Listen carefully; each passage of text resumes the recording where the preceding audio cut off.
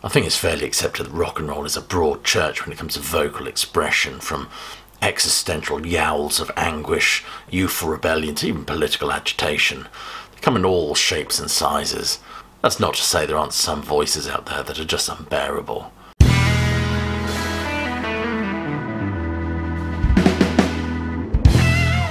So I wish to subdivide this video into two sections. There are the voices that I acknowledge as being unconventional, odd, and can understand why some people perhaps just don't get along with them. And then at the very end I want to list some voices that I personally cannot stand. So in the first list of unconventional voices, I would say that many people have issues with. A list such as this can't get away from talking about Bob Dylan. Now, Bob Dylan is a chameleonic figure, really, especially vocally. Do check out my video on the changing voice of, I'll put a card up there. So many people have said to me that Dylan just can't sing and that they have to plug their ears to his constant braying. I disagree. I think his voice had a gruff, Woody Guthrie quality to it on those early folk records as Dylan the protest singer. But I always liked that sort of affected nonchalance of his and contemptuous sneer in the way he would phrase. And they perfectly suit the identity of the songs he's singing. Songs that perhaps wouldn't have as much impact were they drenched in the honeyed tones of, I don't know, Simon and Garfunkel, for example. That being said, I am a big Bob fan.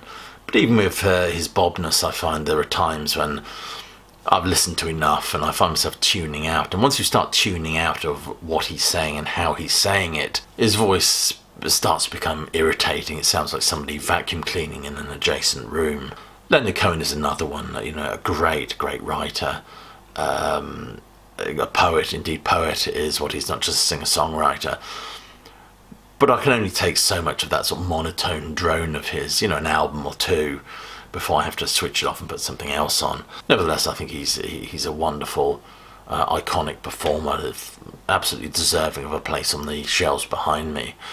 Ian Anderson is another one. You know, he had a remarkable voice in his prime, a huge Tull fan, as you know. And I love what he's done with his voice over the years, how it's changed.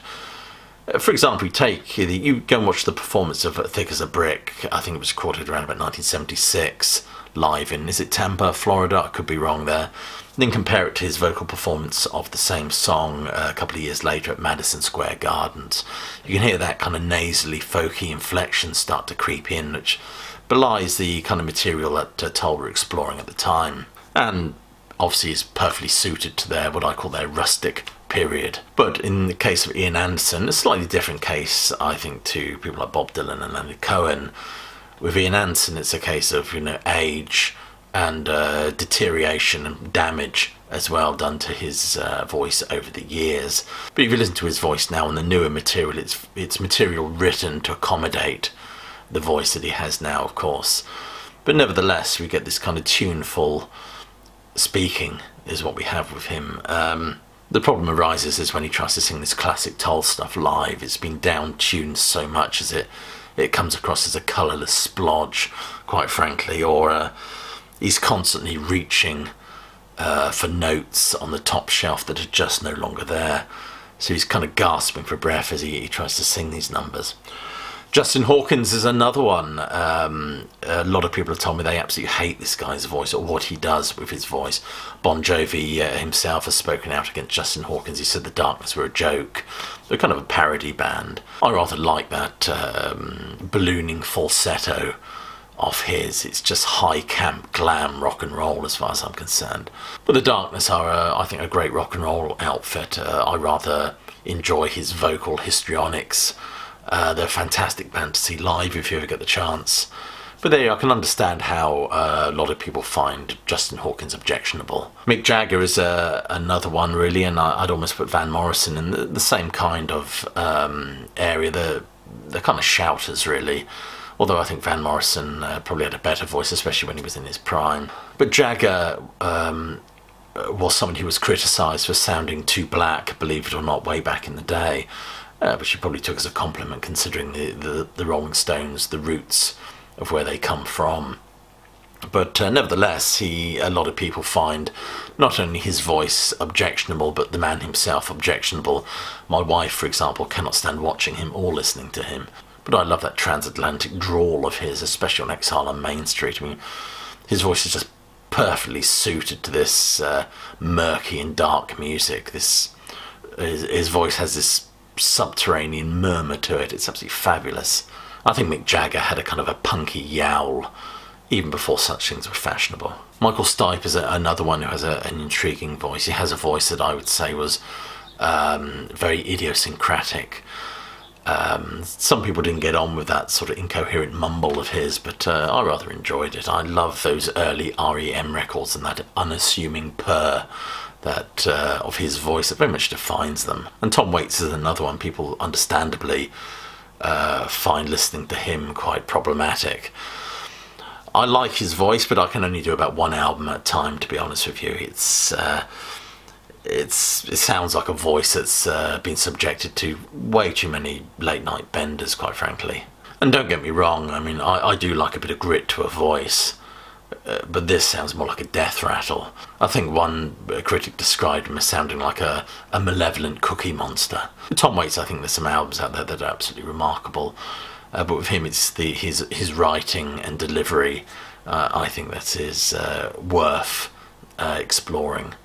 And now the bit you've all been waiting for. I've spoken about singers that are odd and idiosyncratic that I rather like. Now let's think about singers that I personally cannot stand. Chris Martin is someone that I cannot stand listening to. This yawping nasal congestion of his. He generally sounds like somebody has serious sinus issues. He just fluctuates between a kind of a tuneless whine and somebody chewing on a bag of toffees. It's just not for me. And the next one on my list sees us delving into prog territory. That is Roger Chapman from Family.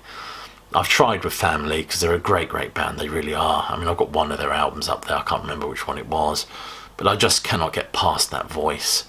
It's just incredibly grating for me. It sounds like somebody harpooning a seal with a pneumatic drill. But for me, one singer that I really do dislike is Axl Rose. I think the simile, like nails down a blackboard, is quite appropriate here, if not somewhat overused. Now, obviously, when Appetite for Destruction came out, I was one of those that had that album, and I listened to it a lot. I've got a copy, but I don't play it very often anymore, certainly not in its entirety.